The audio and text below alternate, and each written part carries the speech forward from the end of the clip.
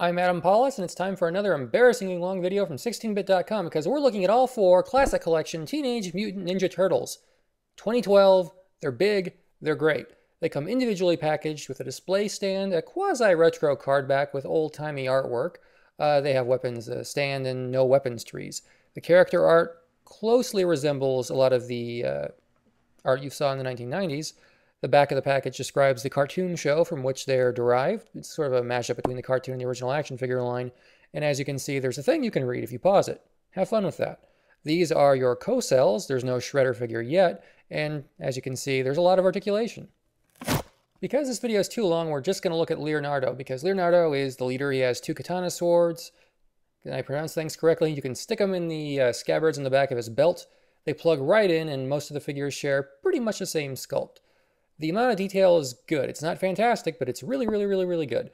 And the articulation is just bizarrely great. If you look at the toes, those move. The hands have articulated digits, an articulated ball-jointed thumb. There's like a mid-joint in the palm. He can stand on his head. He can do cartwheels. He has double-jointed everything. Just look at it. It's great. When you start pulling out the articulation, it might actually have more articulation than the package boasts. It says 34. Technically, I count 36 points. What do you find? I don't know. Either way, I'm very impressed by these figures. The series, of course, each figure has their signature weapons. The display stands have their names. And when you look at the display stands up close, you can see that their mom wrote their name on it, just like their underwear, so they won't lose it. Thanks, Mom. Raphael comes designed with a special belt that have a couple of holsters for his psi weapons. The back of the figure looks like a turtle shell. They all do.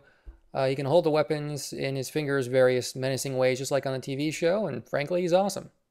Michelangelo has nunchucks, and of course he looks a little bit more serious than I would expect for the goofball Cowabunga pizza character, because you know we're all Cowabunga on this. The back of the figure's belt has places to plug in the nunchucks, and the detail is really great. I mean, you can see they're a little bit shinier than most. That's because they use real metal, which you don't see a heck of a lot of.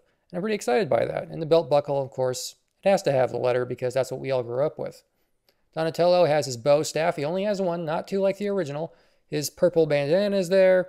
His straps are there. It looks like Donatello. He doesn't have any magical tools or technology or a remote control for the turtle blimp, but he can reach his bow and he looks great. Against other figures, you can see they're much taller than the original Ninja Turtles. They're also sized comparably to Mattel's Classics toys, Masters of the Universe and DC Universe, and they look good against Marvel Legends and Mortal Kombat. If you like these figures, you can buy action figures like these and more at EntertainmentEarth.com because it's a toy store and you can buy toys there. If you enjoy this video, please go to 16bit.com. We post a new figure of the day every day. Thanks for your support.